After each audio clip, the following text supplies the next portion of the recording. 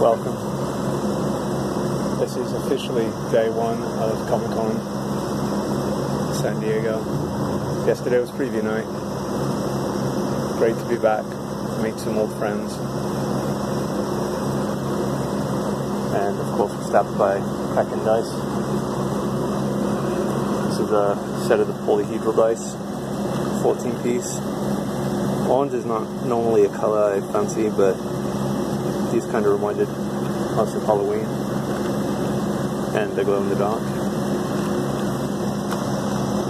But what this video is for, and we apologize for the noise, we're sitting right next to a air conditioner.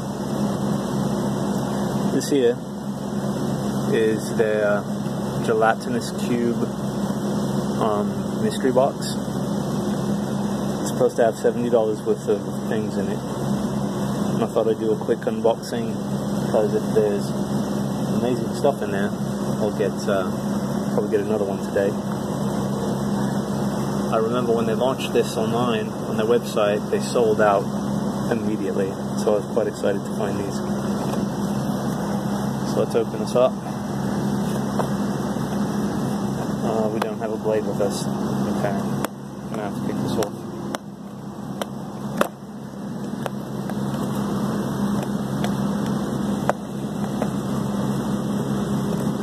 Today we're hoping to get a book signed by Chuck Tingle. His latest creation is a horror novel called Camp Damascus.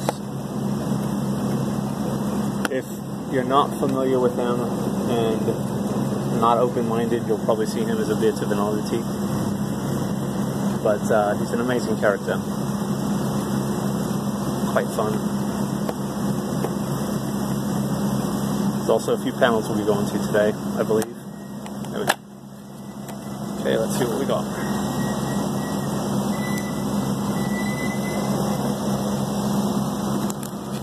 Right, so this is looks like a D20.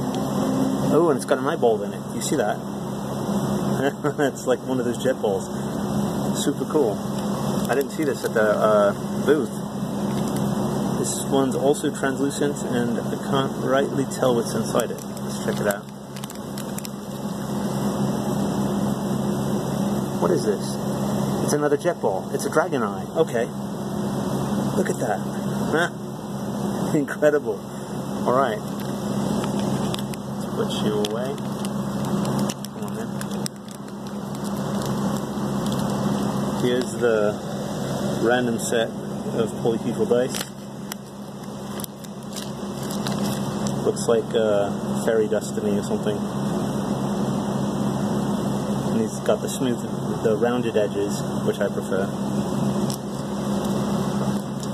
I don't know if they're getting popular, if they tried bringing them back, but their latest addition to the dice creations were the sharp-edged dice. Don't fancy them too much. Oh, and here's the full 14-piece set, right? Well, it doesn't have the giant D20, but this is a nice set. So many dice. I'm going to have to get a... They were also selling the crystal containers for these dice sets. Look at that keychain. Awesome. What's this? Oh, I'm hearing more dice in here. It's a nice little bag too. Let's see what we got. I just might have to get another one of these. This is pretty cool. Okay, here we go. Here's the big 14-piece dice set. Look at that. It's all nicely marbled. Really cool. Wow. And it looks like we have a few more things. We've got a figure. What is this? It's called Invisible Cubes. Quite appropriate. Here we have one of their Velcro patches for the bags.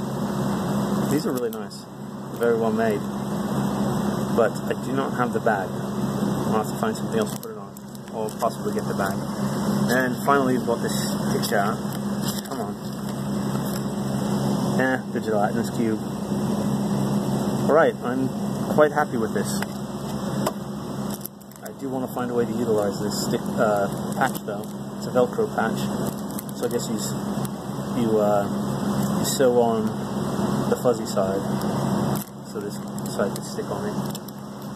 Let's look at the invisible cube again. Oh, okay. Look. It's translucent. That's cool. They've really upped their game. We went by Chessex yesterday and just kind of walked by. That was usually the highlight of our trip to ComicCon. I suppose at some point we'll do a dice mug video at Chessex. People seem to like that. I know I like it. There's nothing wrong with Chessex at all, really. I supported them for a long time, and this is probably just a new hotness, something else to be excited about. We got a couple of pins. We went to Capcom. We're going to go to Blizzard today. A couple panels. I'll try to do some videos of the show floor. So this has been a brief unboxing. I have to do a proper one when I get back, of the Gelatinous Cube mystery box from Kraken Dice. These guys are quite amazing. Thank you so much. Stay healthy. Always be kind. Take care.